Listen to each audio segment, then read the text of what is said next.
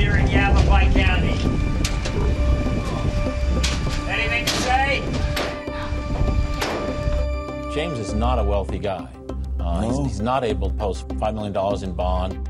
Court documents show he's more than $4 million in debt.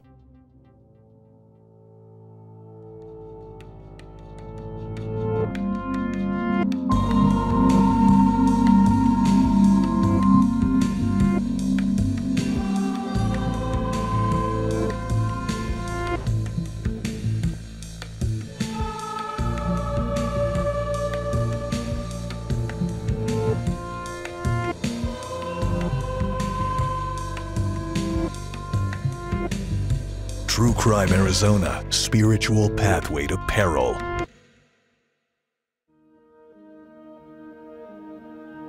The greatest gift you've been given by your creative source, your marvelous mind. James Arthur Ray was quickly rising in fame and fortune. He was becoming a really big deal in both pop culture and also in the self-help, self-improvement world, which was exploding at the time. Your greatest spiritual calling is to find your purpose in this lifetime and to pursue it and to do it with excellence. He has a very kind of folksy way about him that I think definitely draws people in. Most people first saw him in the movie The Secret, then started seeing him appear often on major shows like Oprah and Larry King Live. You've got to go 3 for 3. You've got to have your thoughts, your feelings, and your actions all firing and in alignment. James focused his growing empire around one big concept: harmonic wealth. I learned the secret of creating harmonic wealth in my life. That's a life that is wealthy and abundant in all key areas: financial, relational, mental, physical, and spiritual. People were showing up in droves to see him speak. One of those families, the Browns. 38-year-old Kirby Brown was hooked and asked her mom, Jenny, to go to one of James Ray's events with her. I was very impressed by his style, his energy on stage, his insight into people. Kirby's sister Jean remembers how enthusiastic Kirby was about all she was learning from James. Kirby had been living in Cabo San Lucas, navigating her own path. I remember her telling me, oh yeah, you've got to read this book, it's so great. And so yeah, she had definitely told us about it, and actually my parents had both been to James Ray events with her. But my parents were always very respectful of us sort of finding our own way. His lifestyle began to reflect his popularity. James Ray International grossed $9.4 million in 2008. Jared Dillingham was a reporter for 3TV at the time, now evening anchor. It was an empire he was running. He had a lot of people working under him. He was making expensive purchases.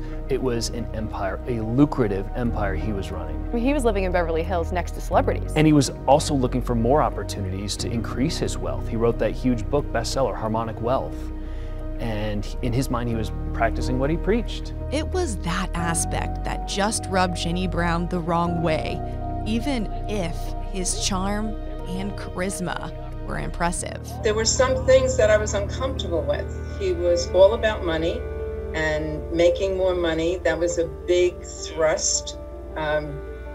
When you think about your dreams for the future, you have to put a dollar sign on it. She wasn't the only one who began to feel that way. How many events did you attend of his over the years? I attended, in just the 3 years before that specific sweat lodge in 2009, we attended over 27 events, and we traveled with him to Egypt and Peru. Connie Joy considered herself a student of James Ray's and was part of his inner circle. She was all in and was encouraged by these personal breakthroughs she was having from his teachings. Part of my purpose is to redefine spirituality because everything is spiritual. The man has a gift for teaching. But what Jenny saw financially, Connie experienced firsthand. Over the course of the 3 years, how much money do you think you put into him and his events? Oh, that's a scary thought. Probably 75,000 plus or minus up to 100,000.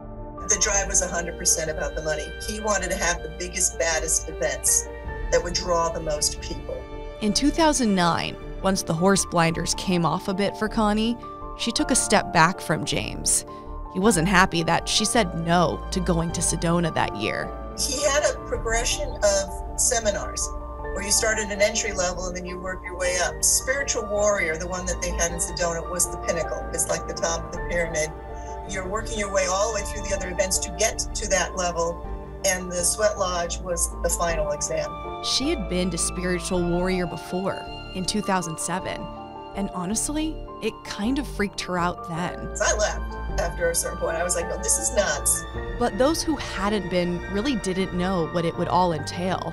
At an event in San Diego, Kirby Brown signed up for Spiritual Warrior in Sedona.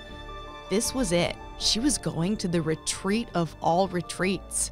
I was surprised to see how much people would pay for this kind of experience. $9,000, $10,000 for 5 days. This was going to change her life, and it did, but not in the way she or anyone wanted. There was something going on at that event that was not right.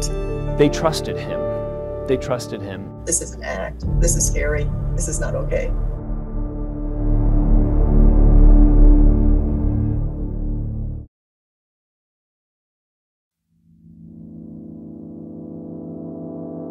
No matter where you go, you see these beautiful red rocks. Any hike you go on, it's gorgeous. Sedona is a place where God is very present, where the Holy Spirit is incredibly obvious. Sedona has long brought spirituality seekers to its famous terrain. There were, lots of UFO calls, and the Red Rock Yeti. Nowhere else in the county was I getting those kind of calls. Scott Masher is now the retired sheriff of Yavapai County. For years, he was an investigator. Sedona is known for these famous vortexes. What is a vortex? Well, from what I know, a vortex is a location where people can go into different dimensions. There are vortexes allegedly around the Sedona area. We wanted to go to one of the areas where these vortexes are. One of them is here at Bell Rock, and people claim the energy is so strong over here that it actually makes these cypress and juniper trees grow from the ground in a twisted way. You can understand how people would be just captivated and feel something spiritual just by walking out there, seeing the colors and the landscape and everything like that. It almost There's nothing looks like otherworldly, Yes. or like another planet, 100%. maybe? Yeah.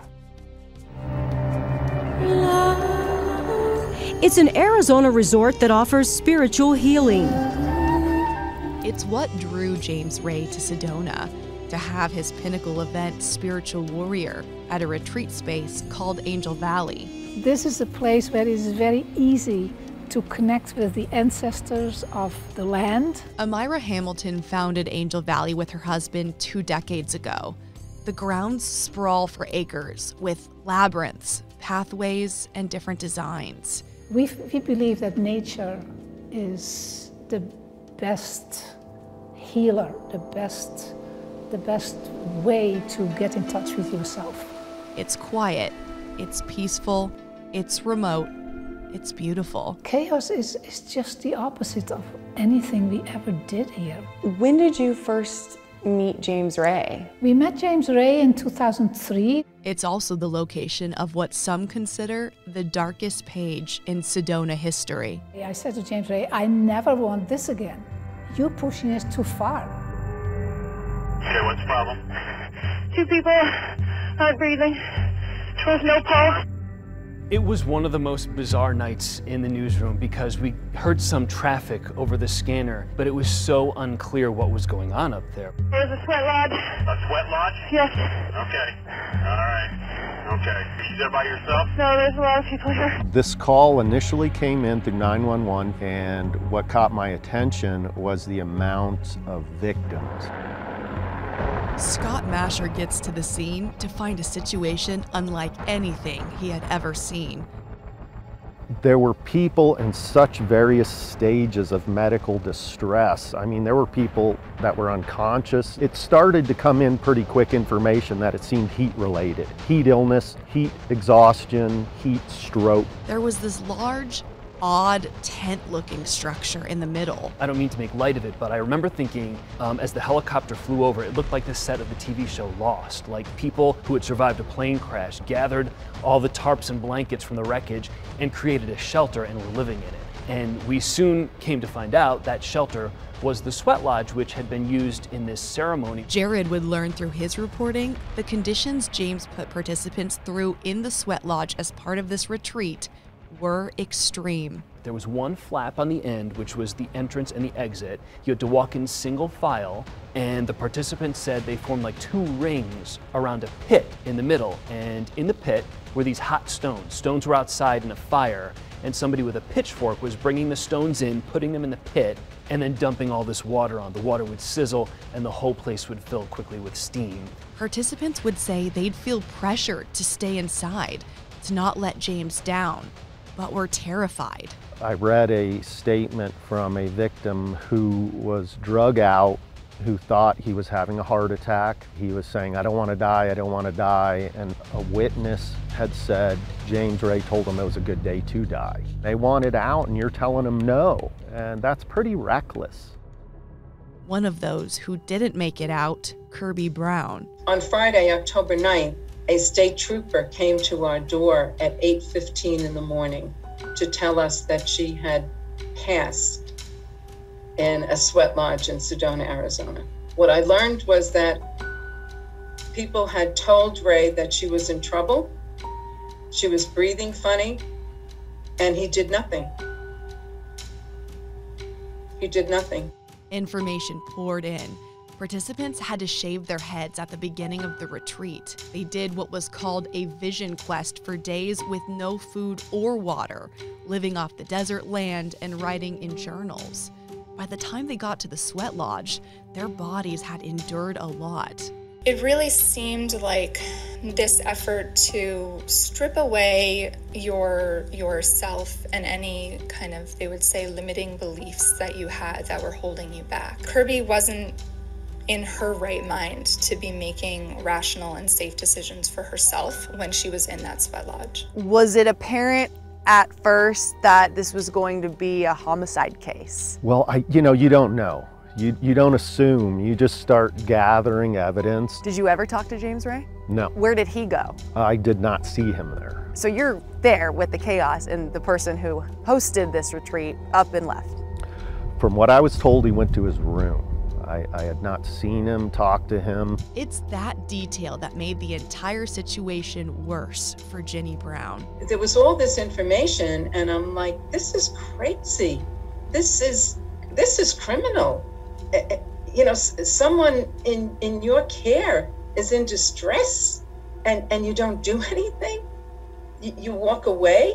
He wound up going up to his room and showering and having something to eat. Helicopters were arriving to medevac people to local hospitals, and he leaves the scene. Kirby Brown and James Shore died at the scene. Liz Newman died at the hospital days later. I think about my mom every day. I cry every day, and just dealing with it from moment to moment, trying to get back to a normal life. More than 20 people required hospital care. This was a complete disaster.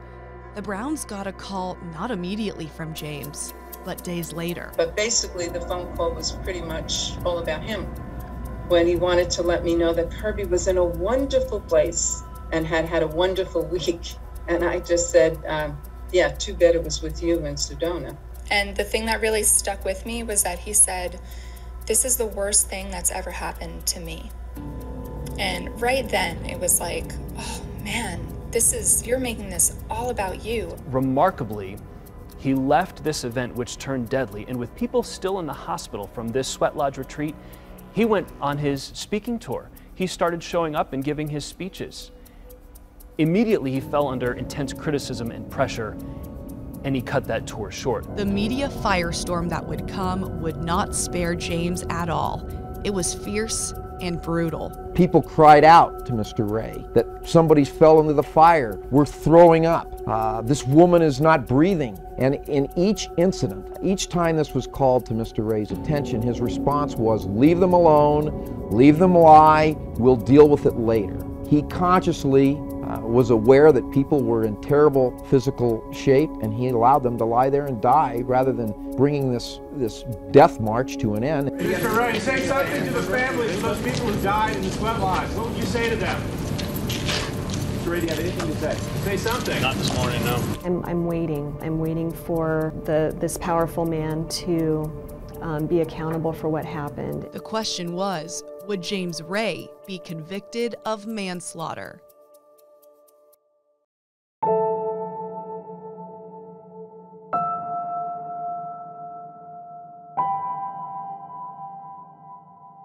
James Ray was on trial for manslaughter. The prosecution and defense were quickly heated back and forth. Mr. Ray didn't force anyone to go into the sweat lodge. Mr. Ray didn't force anyone to stay in the sweat lodge. People have a right to choose for themselves.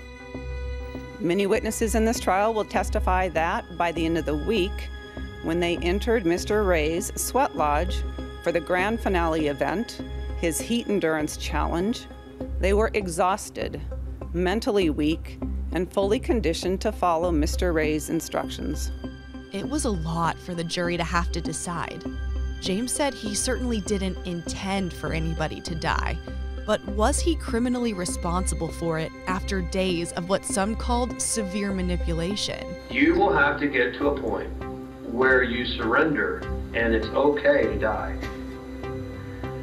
And that's the extreme value of this ceremony. The most powerful testimony came from participants themselves. Melissa Phillips took the stand. I wanted to finish what I had started. I was hoping for an enlightening moment. I didn't want to disappoint either him, the dream team, or myself. Why, Miss Phillips, did you care about whether or not you would disappoint Mr. Ray? That I don't know. Melissa left the lodge, but walked back in. She was near Kirby Brown. A lot of people seemed out of it. What do you mean by that they seemed out of it? A lot of moaning, people lying down, some delirium. I said 5 or 6 times, there's something wrong, she needs to be taken out. Also nearby in the lodge was Beverly Bunn. And I can actually see Kirby's stomach going up and down, and I recognize her because I can see her in her bikini, so I know it's her. Doctor, I'm sorry. Take a break. There was a lot of screaming going on. James said, quiet down, I'm in charge here. Everyone needs to be quiet right now. There was mucus coming out of Sydney's nose and her mouth, and her eyes were rolled back in her head, and she wouldn't respond, and she was barely breathing. She was just...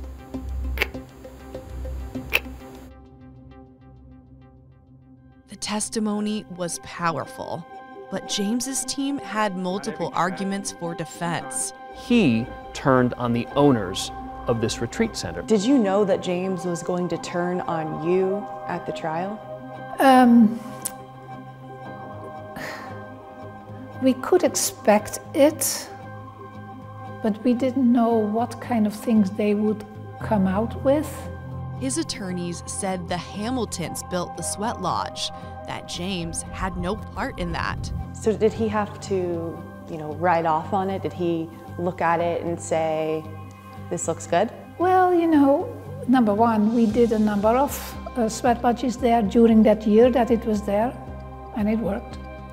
Number two, James was so particular on just anything that we just assumed we didn't hear anything, any comments on the sweat lodge. If it was not right, we would have heard it, no doubt. His attorneys also said authorities failed to investigate other potential causes of death, like certain toxins and poisons that were out there, and quoted the medical examiner's testimony. It's 51-49%.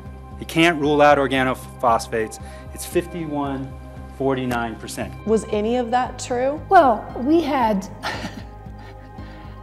we had some rat bait. Hey, we are out here in the country. There's critters, right? And what do you do when you have critters? You take the most effective, least invasive measures to keep your sweat lodge blankets from being eaten by the rats and making nice nests for the mice, right? So yes, we had the normal stuff. Attorneys said nobody overheated. Not a single person had a severely elevated temperature. nobody was near the 104, 105, 106 mark for heat stroke. Amira said normally that sweat lodge was used by others for 4 rounds inside, with a total of 20 stones to create the heat. James did 8 rounds, and he had a total of 63 stones in that. I mean, nobody had ever done something like that. James did it different. Did you know he was going to do that many rounds, that many stones, and make it that intense? No. Looking back at it, I could have. But yeah, looking back at things, it's always 20/20 eyesight, right? Liability forms were signed. James's attorney said he did not trap anybody inside. People decided not to go in the sweat lodge. People went in the sweat lodge and came out. People went back in. James Shore himself helped somebody out, and he chose to go back in. Everyone held their breath for the verdict. And upon our oaths, do find the defendant, James Arthur Ray, on the offense of manslaughter as a result of the death of Kirby Brown as follows: not guilty. Do find the defendant, James Arthur Ray, on the offense of negligent homicide as a result of the death of Kirby Brown as follows: guilty. Guilty on 3 counts of negligent homicide. The sentence was 2 years in prison. Liz Newman's family was pleased. I spoke with Liz and my 3 children, and we're very happy with the verdict. We think justice has been served. Kirby Brown's family felt differently. He should have been convicted of manslaughter because he had prior knowledge that what he was doing was dangerous. Do you think he cared? No, I don't think he cared. Was 2 years enough for 3 lives? You know, you tell me. Hey, this is James. And Bear. Today, James Ray is back. He currently has an active YouTube channel, podcast, and website where you can sign up for Zoom seminars and courses ranging from $400 to $8,000. Perhaps the greatest look into his mind now, a book he wrote after prison called The Business of Redemption. In it, he talks about moments in prison and what he feels he's learned from it all. The press had packed the parking lot and cameras were rolling. By now it was dark and everything was lit with massive press floodlights. A sea of people pushed against the barricades they had constructed to get their best shot. Not only people from the press, but townspeople as well. I felt like a gladiator being led to the slaughter. As ugly and painful as this place was, I chose to be grateful to be here versus gone. And with that choice, another shift occurred. I made a decision to get over it, to get up and get on with it. James puts it simply in his book. I am responsible for the deaths of 3 people. At my urging, 3 people, James Shore, Liz Newman, and Kirby Brown, pushed themselves too far, ending their lives and forever changing mine. This all does not sit well with the Brown family, who is currently working on legislation in New York to create stricter training requirements in the self-help industry. When you see that he's back out doing self-help and profiting off of it, what goes through your mind? Well, it really upsets me that he's profiting off the story of my daughter's death and twisting it into he is the victim of this event. The Browns still grapple over the years they've lost with Kirby. I've had this whole life since she died that she's not a part of. I have 2 kids now, so I think, you know, when someone close to you dies, you miss a lot of the could have beens or the would have beens of, you know, the things that they should have been there for in your life. It's hard to think she doesn't know your kids. Like, she would have been their aunt. Yeah, and she would have been like the coolest aunt ever. After years of reflection about the way James Ray changed their family and his behavior and actions ever since, Ginny Brown has settled on this. You can forgive someone but never trust them.